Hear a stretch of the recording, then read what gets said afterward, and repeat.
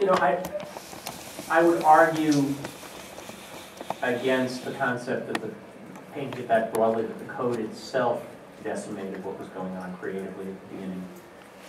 The whole crusade against comics in the 1950s had so many dimensions, and the code was, depending on how you want to look at it, either a band-aid or, the publishers would have argued at the time, certainly a salvation, to have some form of a comics industry survive the witch hunt that was going on. The forces overall that were working on comics at that time were enormously anti-creative. The business model for comics was not one that had a great deal of respect for creativity going into the witch hunt period, and the boundaries of what was quote-unquote permissible became narrowed tremendously because of the witch hunt. The code literally codified many of those limitations and became kind of a last straw that helped drive particularly EC Comics, which was one of the most creative companies of that period, out of the comic book business. But you got to be a little careful separating the symptom from the cause in the whole thing.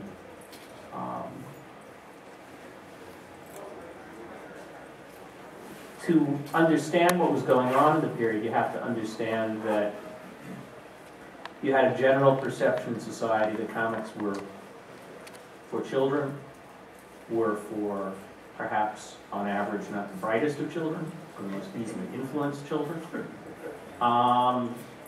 and that the distribution of comics was really controlled as a function by a handful of companies that were distributors of all variety of magazines, including comics. And they had very little interest in what was going into the publications that they were distributing. All they wanted was not to have problems. If they couldn't sell pornography, they wouldn't sell pornography that week, or they would sell what was deemed not to be pornography that week. That's largely how the comic book industry came into existence in the first place. Most of the original publishers kind of crawled up from the borderlines of pornography in the 1930s when it got too tough to do porn in New York City with the Fiorello LaGuardia. And they kind of jumped from one thing to another. And when comics became problematic, they were quite prepared to stop distributing comics at all. The code was a solution that a number of the comic publishers put together whose publications didn't change very much because of the code. Their own behavioral standards and styles for the time were pretty damn tame. Their vision of themselves was, we do clean, simple things for kids. Little things change. One publisher or another, DC wouldn't do werewolves anymore, because werewolves was going to go on the banned list. But if you picked up randomly 20 DC comics from 3 months before the Comics Code and 20 from after, you wouldn't have seen a phenomenal change. The big change was for the publishers who were either being pushed out because of the same forces, the guys who published things like Crime Does Not Pay, or the EC line, that were being forced to make extremely radical changes. In many cases, destroying some creativity that was going on, as well as destroying some arguably tasteless material. And often creativity involves touching on the tasteless. It's a natural process. By the 60s and 70s, the code had a much less important function in the business, because the business had basically been reduced to the standard of doing safe stuff, and everyone was sort of set to do that.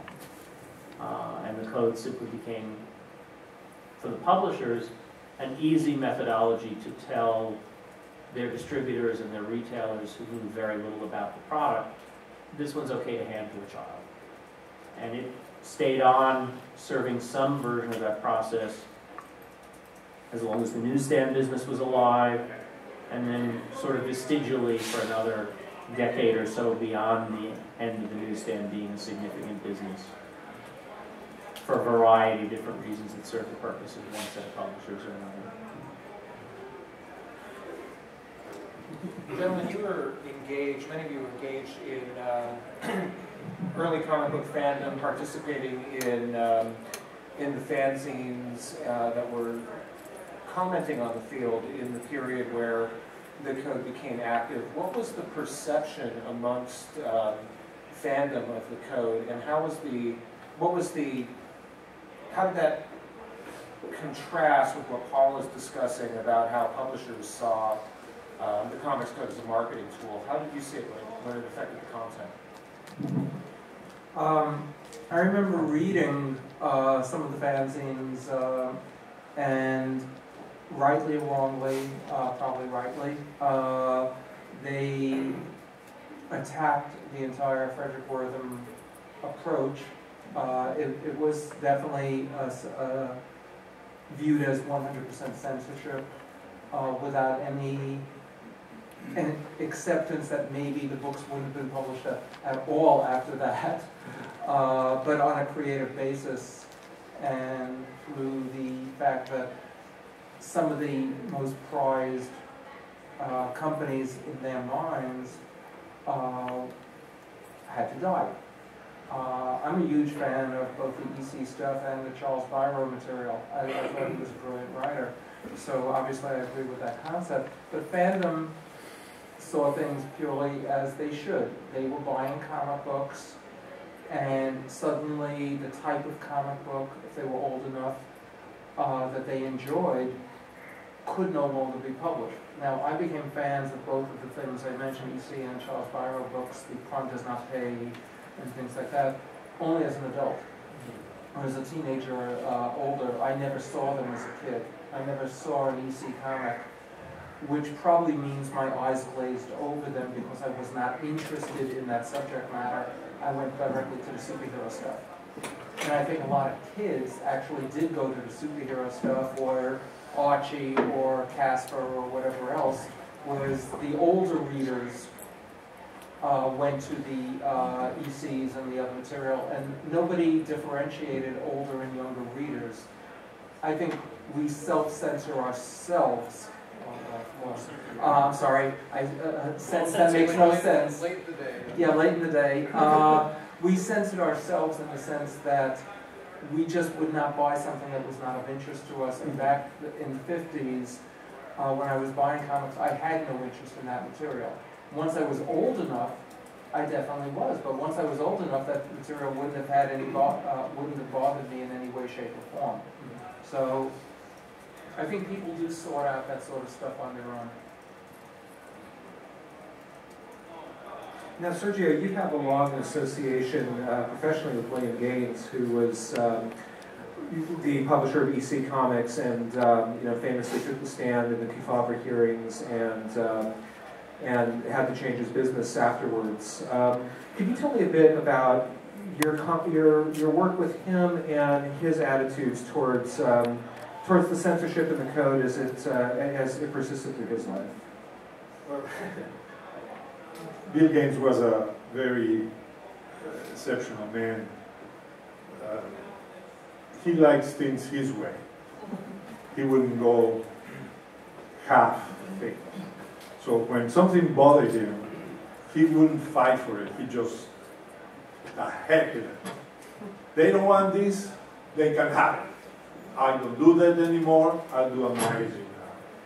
He was not going to argue with anybody. He wanted to do the things his way. We have a big problem in this country that we abuse what is not regulated, because a lot of people want to make more money, or they want to make more of a name. So if you don't regulate alcohol, everybody will be drunk. And if you don't regulate comics, everybody will be putting, I'm sorry I can't say the words because I'm already censored right here. It's just that I have to watch my mouth. But if they were allowed, everybody will do it because they know that people, just for the, what's the word I'm looking for, they will buy it just because it has all these dirty words. So, yeah, that's the careers. So it's necessary sometimes to have controls. Bill Gates didn't care for controls. He didn't care for controlling his business. He didn't care in control with his personal life. There used to be a restaurant down below the offices of Matt. He went to have dinner, and they didn't allow him to go without a tie. So he called every executive that he knew from every business, have them there go to the restaurant without a tie, and tell them, I'm not entering your restaurant because I don't have a tie. And every day, 20 people went to the restaurant, and they didn't enter, groups in 20s, and big executives, and says, we have a reservation for 25 people, but we're not entering because we don't have a tie. And Bill Gates will keep calling all these people to go there, and of course the restaurant changed the rules. And they sent somebody upstairs, Mr. Gates, you can come anywhere you want to dress. So he would do things like that because he was a very different person. So when the code came into, he just got rid of everything. Says, that's it. I don't want to have any trolls. I'm going to make it a magazine. So he had my magazine, became a magazine, and he didn't do any comics anymore. I wasn't familiar with all the work that he had done before in the comics because many of them didn't arrive to Mexico. I grew up in Mexico. And in Mexico, many of the comics that arrived were kind of self-centered, but censored. Not by the government, not by the people, but by the church, which is a very influence in Mexico, you know. So if the church said that you cannot read that, nobody will read it. So many of the comics were totally antiseptic, all of them. So the ones I grew up were very, very innocent. So I was very familiar with the line that Bill Gates had. When I arrived to the States and I discovered it, I spent every night with my dad just laying down on Bill Gates' sofa reading all these comics and learning English, and discovered what an amazing group of artists these people were. And after you read them all at once, they had the chance to read them once a month. So they didn't know how repetitious many of the stories were. When you read them all at once, I was, oh my God, wasn't this done by so that two months before? But I realized that here they needed a code, not only for survival, but also for self-control. It affected Europe a lot. It affected very much. I don't know if this is part of the code, but in Europe, let's say, for example, France, they were very distinctive, the magazines done for children, like Pilot, and they were made exclusive for children. There were nothing that you say, well, this my family cannot read, even though you can drink wine at age 11, which is normal, but you cannot read certain things. Many of the artists, when they discovered that Americans have gotten very free with the underground, decided that it was time for freedom. So they start publishing in Pilot, many of the magazines, more adventures. They start with nudity and with other words and more serious, more adult stuff. So the editors try to censor them and says, no, this is for children, even though they didn't have a code. The editors themselves have control of what it was. So all the cartoonists decide to form their own magazines. Moebius, Claire Bretéché, all the guys, they open magazines like L'Echo de Savane, Fluide Glacial, Métal Hurlant, Circus, who was a total division of what it was the children's magazine. And they became adult magazines, and of course, the industry died. All the other magazines have to die because kids really never thought themselves as kids. They don't like magazines that pander to them, that they are patronizing a young person. They think themselves as an adult, so they went for the adult magazines, and all the other magazines closed. And many of the people who did the children's magazine have to survive doing books, self-publishing, and that's it, the magazines died. So censorship influences society very, very strongly. Here, in reality, I don't think anybody really paid that much attention to the code, except the sales part of the industry, who wants to try to have the comics on the stands. Because I don't even know, if you ask a parent about the code, they will know what you're talking about. And here the division is very, very marked when you go from a regular code comic, let's say code either that doesn't exist, to the adult line. It's very marked. It seems like the young writers, they enjoy putting a curse word every 2 panels, just for the fun of it. I don't know, they have a need for it, which I don't, but they do, so that's what, I don't know if, I found censorship of any kind very offensive, because I believe that you have to teach your kids at home. Home is a place where you educate your children by example, and by telling them that there is a penis, and there's a vaginas, and there's homosexuals, and there's priests, and there's all kinds of things. Whenever it is said, it has to be said at home. You know, it's not the job of the editors, of the publishers, it's the job of the parents. And we should realize that and says, it's your duty. But because an angry parent who buys at Kmart decides to stop buying a magazine, that magazine goes under because sometimes they sell 30% of the run. And this is just because one father says, there was a tit over there, and my son cannot see tits. Let me pick up on that, because you know everybody's laughing because Sergio is incredibly witty in how he presents anything. But it's absolutely true. And there were 2 or 3 occasions in particularly the 1990s when comics were beginning to get some traction as being a popular public reading material again. When Walmart or Toys R Us would start taking in comics, and you know, everyone at the convention, I think, has agreed on some basic emotional level, more people should read comics. We like comics, they should be available to more people. How come we can't get more people involved? Well, one of the ways to do that is to have it available in more places, or more places where people go. So publishers, writers, artists, cartoonists were always so excited to be in places like Walmart. And we didn't necessarily want to go there and shop, but we wanted our work there. And I literally remember one occasion with Walmart where a grandmother wrote to the chairman of Walmart, having picked up an issue of, I believe it was Spawn, that had been sold in the store in some multi-pack bag with 2 otherwise harmless-looking comics, so she couldn't even judge the book by its cover. You know, you were buying 3 in a plastic bag, and the front one was a lovely little Spider-Man story, and the back one was a sweet little Archie story or something.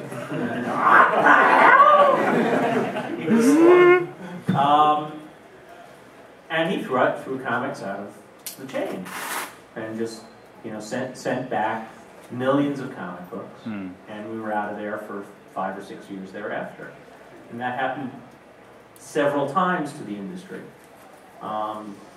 We had a very long time in America, I think that's largely over now, when the popular perception of comics was that they were still for children, and that there may be somebody may be doing comics for grown-ups, but those aren't really comics, those are graphic novels. So they'd find some other way to label it so it wasn't their image, but comics should be what I remember as a child.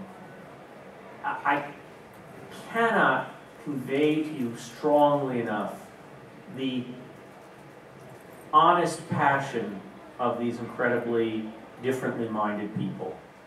In many cases, from my personal morality and point of view, evilly minded. In some cases, just wrongfully minded.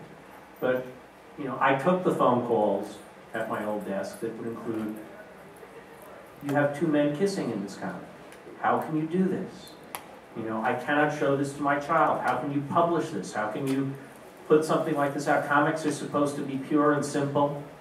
And talking to a parent, in some ways echoing exactly what Sergio said, saying, look, you're a parent, it is your job to make these decisions for your child. I respect your right to do that. But by the way, if you expect not to see evidence that the world contains a wide range of diverse people, people of color, people who are of different sexual orientation, then you shouldn't buy our comics. And by the way, you might have some trouble having never watched television today, or go to a movie. But if you want to raise them in a Skinner box and you think you can pull that off, more power to you. That's your decision as a parent, and go try and do that and see how that works out for you. Cripple your son. But they're very passionate about it. And for many, many years, when most of the American media were going through some form or another of, they call it broadcast standards for television, self-censorship, just outright editorial policy, narrowing to say, you know, we have blinders on, anything that is outside these blinders doesn't exist. We wouldn't put a person of color on the cover of this magazine. Well, they have magazines for people of color. They don't have to read this magazine. All of those things, whether you describe them as censorship, self-censorship, racism, sexism, whatever ism you want to attack them as, they're a narrowing that limits creativity and that made the world a more difficult place for people. And mercifully, most of those forces have abated very significantly in society. They're not all gone, but it's a little better now. Yeah, and it's taking, by the way, I apologize for being late. Taking what Paul was saying, I think, and also on what Sergio was saying, I think that there's a human nature aspect that anything that's repressed it's like an old Tex Avery cartoon, you know, it's with the wolf, you know, the wolf putting the cigarette in his mouth to stop the smoke, you know, and it comes out his ears. I think that anything that is repressed is going to find a way out, which is why I think that even though the comics got a lot of, I know when Elektra Assassin came out, when Frank and I did the first issue, I remember a Fort Worth newspaper article on Friday, and this is the sort of problem I have with a lot of the media that come out, and you know, the Bill O'Reillys and all of these sort of unctuous, you know, conservators and conservatives, and the people who look out for the better, you know, the better nature and everything else, how they want things both ways. The cover for issue #1 of Elektra had a white background, which worked perfectly with the newspaper because they actually had across the double spread, across the fold, that image of Elektra from Elektra #1, and it said, it was written by a woman named Clara Tuma, who said, we must protect our children from this. Now, Clara Tuma, the name rang a bell for me years later because she became very well known working for Core TV covering the O.J. Simpson trial. And a lot of the stuff that we got in trouble for, what we were fighting for in terms of comics, and I think comics in general, we were saved a lot of trouble because, thankfully, like the Jim Bakers and the Tammy Faye Bakers and the very, very religious, you know, extremists screwed themselves. They basically got themselves in a lot of hot water. And so, but they're looking, you know, it's like we want things a certain way, but we're not going to worry about our own self as long as we don't get caught. Now, with her, being Clarituma, saying we must protect our children from this, we think we use that as an advertisement, because we also realize that if you tell somebody they can't have something, they're going to want it all the more. And I think that one of the things that we're finding out as a culture is that there's an element of pendulism, pendulum swinging. So that if you have a blockade about something or a censorship, and people push against that, and all of a sudden the floodgates burst. And the same thing, all the things I think they talk about with drinking, with legalizing drugs, especially like marijuana and things like that, as opposed to hardcore drugs. I think that what they do is that they will sort of spill out and be like a tsunami, and then it will ebb, and there will be an equilibrium. In a lot of countries where there is legalization for different drugs, if there's things for alcohol, if there's no problem with censorship, and censorship also includes things like the National Endowment for the Arts, where people say we don't want our tax money going to, something by Andre Serrano, Piss Christ or whatever. It's like, how dare you? It's like when it becomes a larger image and a larger percentage of the people who are arguing about things that are really sort of personal decisions. And as Paul said, I think it's up to the parent to really be the person who decides for their children. And when the children get old enough, then they can decide for themselves. So I think I think things that are being repressed will be pushed out against by people who want to see there to be no blockades, and then things will even out. I think that we all look for a level of equilibrium. I think that's human nature, and I think that extremism is also human nature, and it works even better if they've got something to push against. So I spent a large part of my career on the marketing side of the so-called direct market, the specialty store market, which was a function of an age shift in the audience of comics. That is, when I was young, comics were for 8 to 12-year-olds, and by the time I was creating comics, they were for probably 12 to 16-year-olds, and then, and then as we moved into the 70s and 80s, we moved into an audience that was somewhere between 18 and 24, and it had a very, very large segment there. And so we went through this, we don't need the code stuff. I mean, I remember working at Marvel, and the code would still have a lot of value in distribution terms for getting Marvels into entire states. I mean, we couldn't get comics into entire states unless they had code on them. But the direct market had become big enough that it even in those same states, were able to sustain things, and the code was irrelevant. And during the 80s, we went through the shift as an industry where the newsstand distribution system became less and less relevant, and that's where the code was aimed at that system. We went through a process where, I remember very purposefully, we would market things as not being code approved. The content was the same, but we would just say it's not code approved, and that helped us spike sales quite a bit. For the reasons that Bill's talking about, is everyone likes to think that you avoid all the censorship.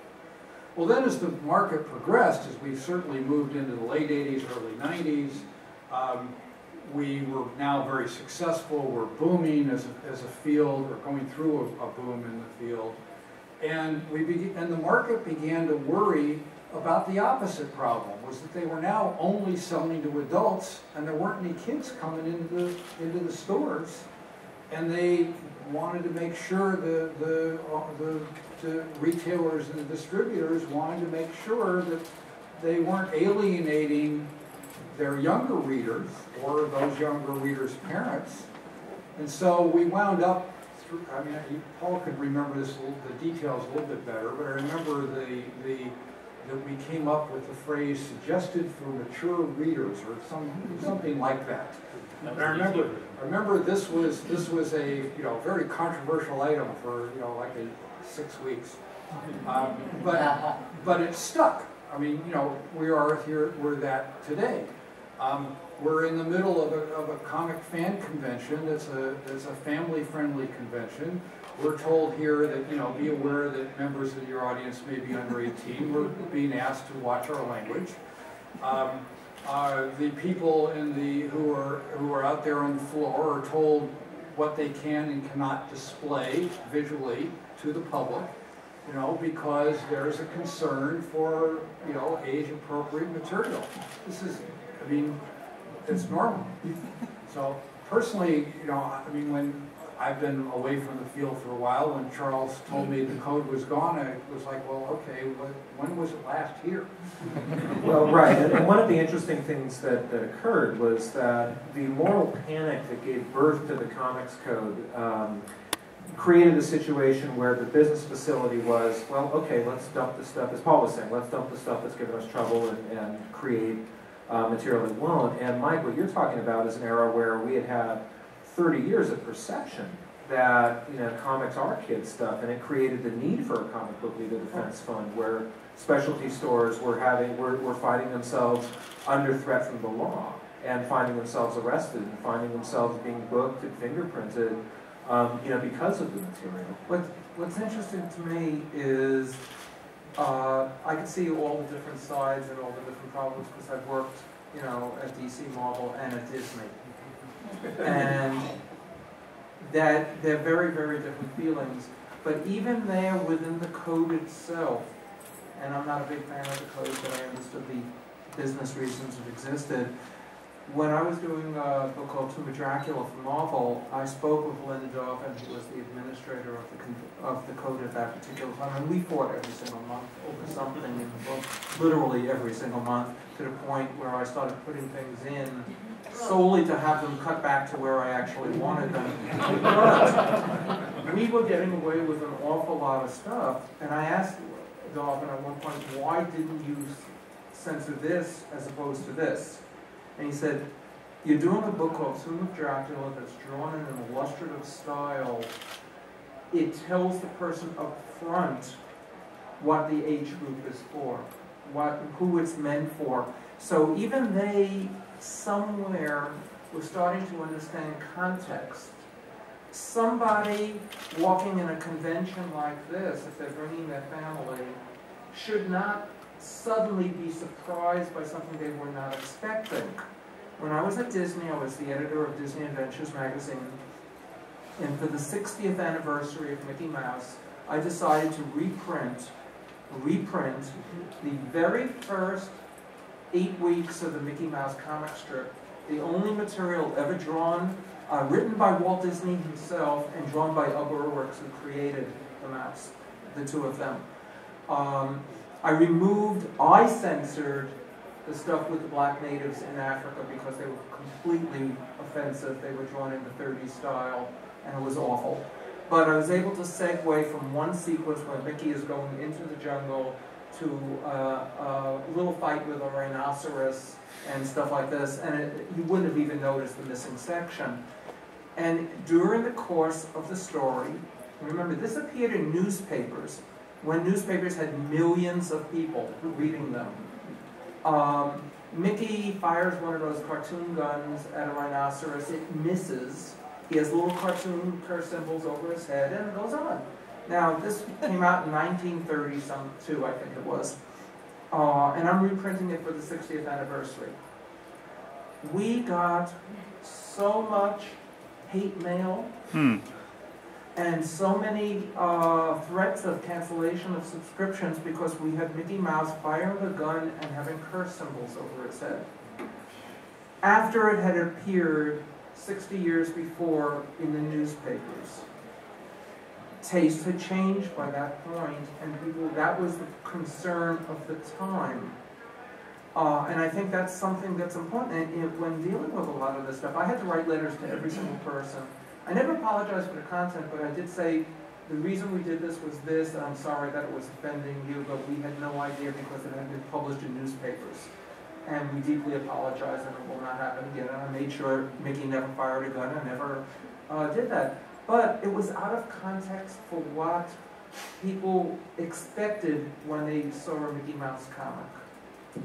Yeah, let me connect this a different way, because I think we've got a couple of threads rolling here that I think everyone on the dais is very conscious of, but you may not see as obviously, or you may be interested to hear. The Legal Defense Fund is driven by a First Amendment passion, which I think everyone on the dais shares. There's a difference between a First Amendment passion and a creative freedom passion.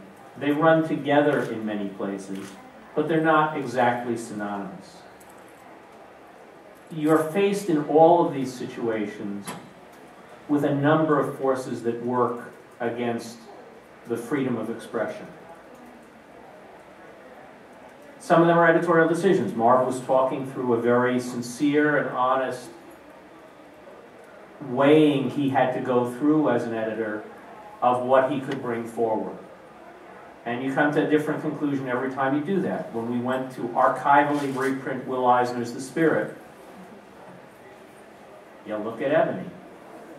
And Will wouldn't have done Ebony the same way 10 years later.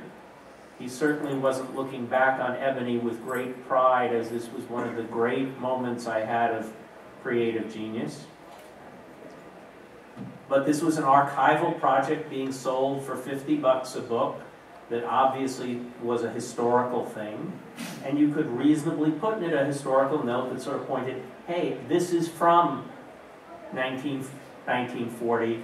Society was different. Society's views were different in some bad ways.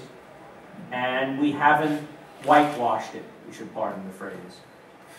Very different situation in Marv's, where the comic was going to go in the hands of little children, and parents would reasonably expect something labeled Disney Adventures that was being bought for $1.25 or something at a checkout counter in a supermarket to be a perfectly safe and harmless product. The Legal Defense Fund is there so that we can protect the channels of sale, the channels of distribution, where anything that is created by people who have the creative desire to do it and can manage to get it published, whether it's self-published, whether it's published by a company, that can reach an audience that is sold or distributed by someone knowledgeable, whether that's a comic shop, a library, can have access to the tools to defend their right to choose to distribute something. That's very important in society. That's what the First Amendment is about. It's a great tool for creative freedom and creative expression. It's not a perfect tool. It does not defend creators against editors. It didn't defend Erwick's against Marv. Not that he was still alive, I think, at that point, or necessarily would have cared. It doesn't defend the next writer who's doing a story for Marvel or DC or some small press, or an independent creator who's just saying, you know, I don't know if I can get any distribution for this if I put the word fuck in it. Sorry. No one under 18, yeah. Excellent. These things fit together, but they're not the same thing. And there's a great deal of sincerity in all parts of this process. Even a Len Darvin, who was really the last administrator of the code who really fought in a very restricted way against some of the changes that were going on in the business. And we had many arguments, and he rejected at least one story I wrote early on in my career.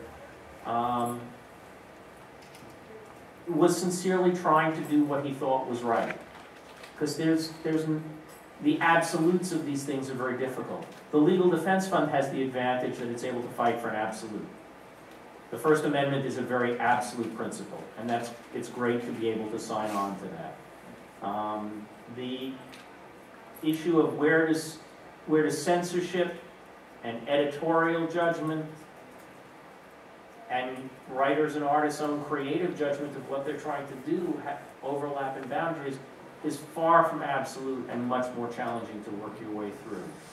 What was wrong with the 50s that held on for so long is with guys like Wortham, they created a cloud that affected not just that the code came into place, not just that editorial standards for the different companies changed, not just that the creators themselves were more cautious, either in the way that Bill was to say, if I can't do what I need to do here, if they're going to take the damn drop of sweat off the head of a black man because I can't do a story where a black man shows sweat, I'm out of here, man. I'm not doing it.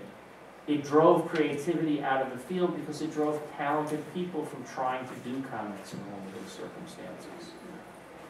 Also, I'm sorry to interrupt, but one thing is very important is that many artists, many writers, through the years, centuries, they were unaware of insults. When they drew black people, they make them big lips and they laugh. They were offending. With time, many of the black people rebelled about all these conditions, and they made an effort and groups and fights, and many people got killed defending their rights. In the moment that we change those faces right now, and we deny that those things existed, like in the university they trying to take the word nigger out of Tom Sawyer. In the moment you deny that, you deny all the efforts. Yeah, just one thing, what they did was, they actually changed his name to Slave, which is like, it's But just... you are negating everything that is being fought so people didn't draw people with big lips. That was a big fight. And that was Twain's entire comic, reason he named it that. You're right, absolutely. Pardon me for interrupting. I think that Yeah. censorship should be very careful to not offend more, trying to defend something that should be known that it was done like that. And as much as we love Will Eisner, he made an enormous mistake doing that. And it was offensive. Now he knows it, and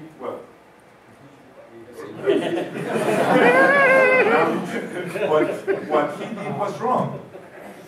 He's sitting on your shoulder. Because he didn't know about it. There's a... I don't think he did it on purpose. He was with a current, But we cannot deny it. There's a wonderful term that doesn't get used much in discussion anymore. I guess it was out of British literary history, called Bowdlerizing, which is the form of censorship where it's exactly the Tom Sawyer story. You're just going to go in and clean up the naughty bits. How do you call that? Bowdlerizing. Bow? B-A... B-O-W. It looks like Bowdlerizing is what it looks like, but it's actually, B-O-W-D-L. I forget what book the guy cleaned. It's actually Shakespeare. Yeah, there was a guy who went in and did, the nice parts version of, yeah. We just had a major case. It's not just comics. It's not even just things like us. The movie industry just had this enormous legal case. There was a company that set itself up in business to take movies and clean them up for people, so that you could rent the fuckless version of making that deep throat.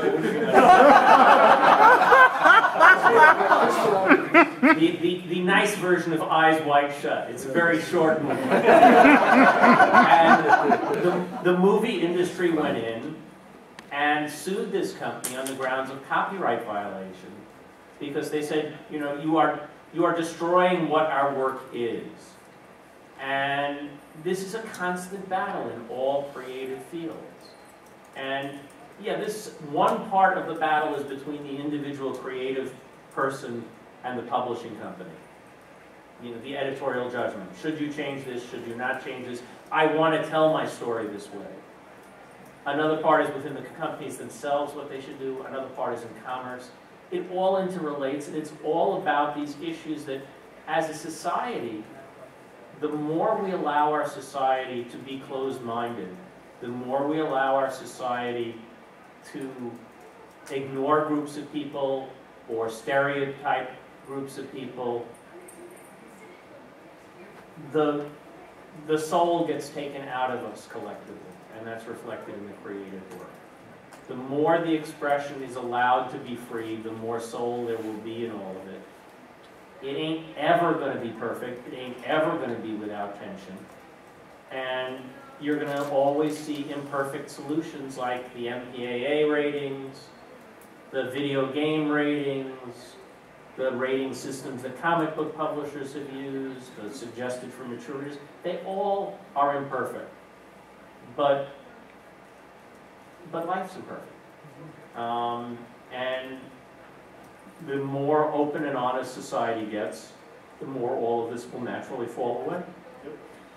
I also think that there's even a larger situation in terms of how I perceive it. It's that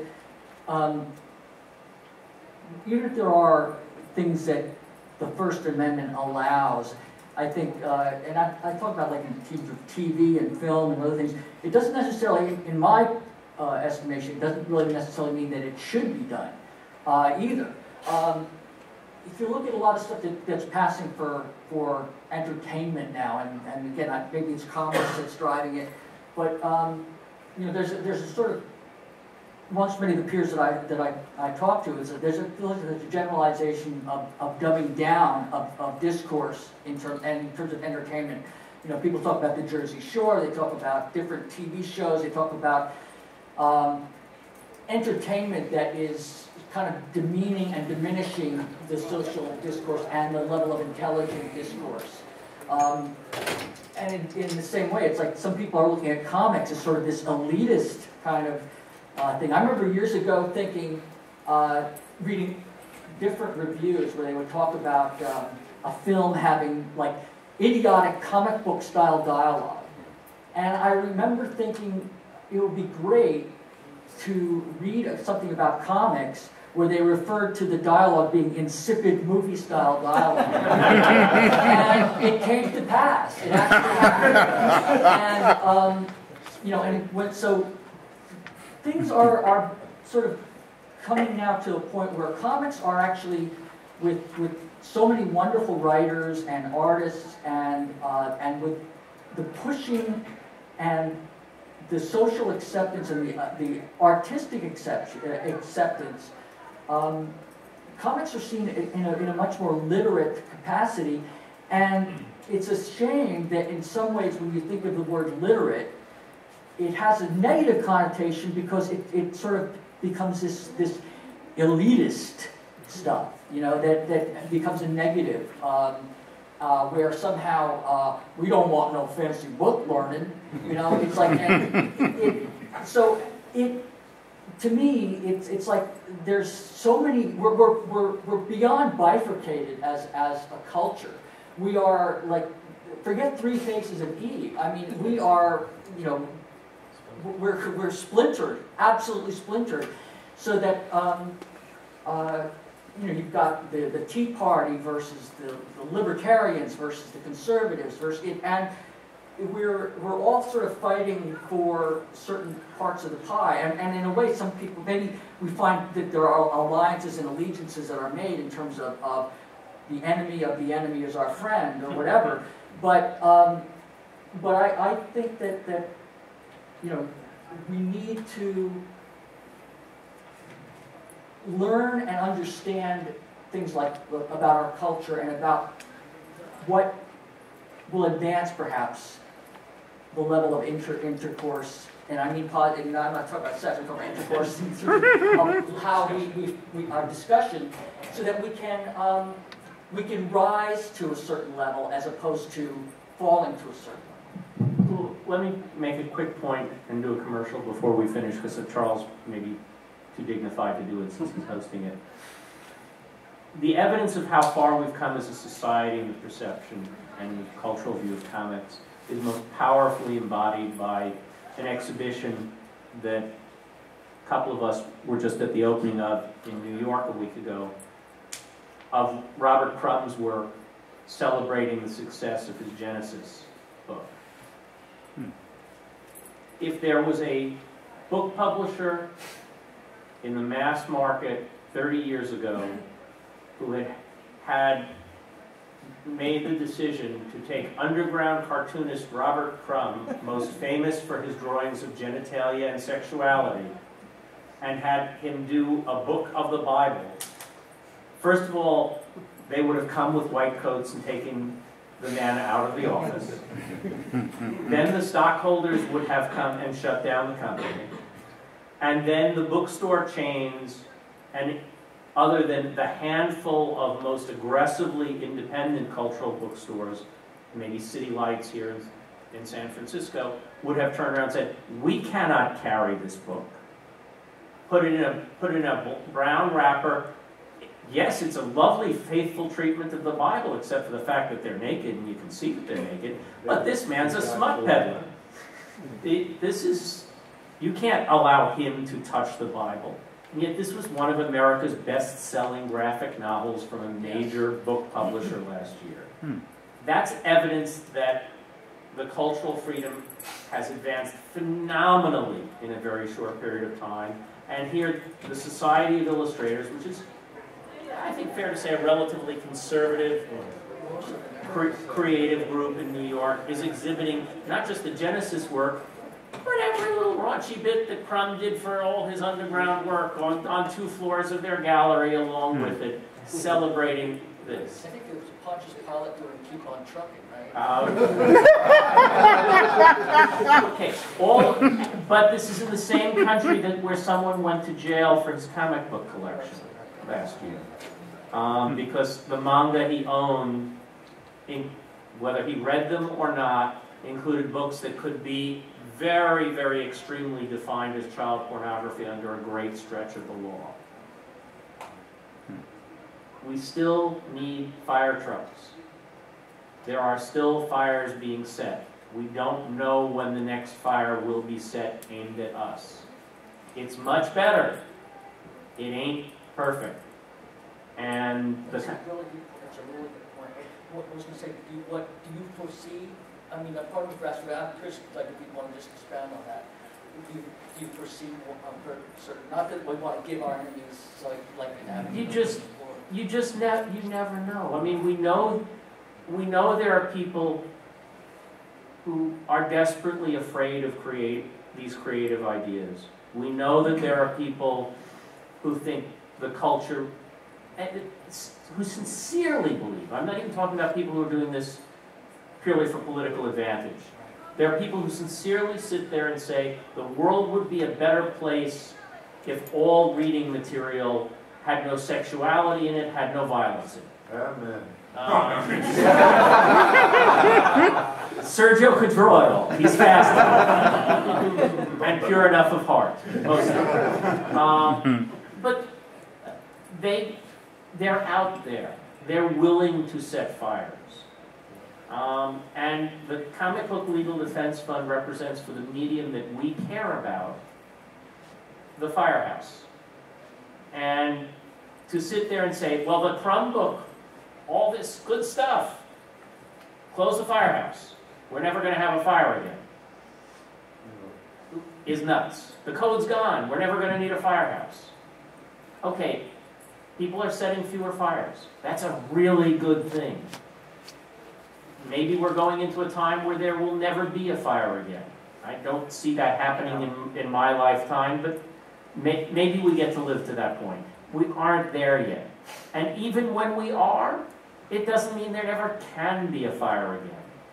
And I exhort you all, put your nickel in the jar, buy your membership, whatever it is you can contribute to it. If you love comics, kick in the $5 or whatever the loose change is in your pocket towards keeping gas in the fire truck. Because we don't know when we'll need it. And when you need it, it's too goddamn late to buy gas.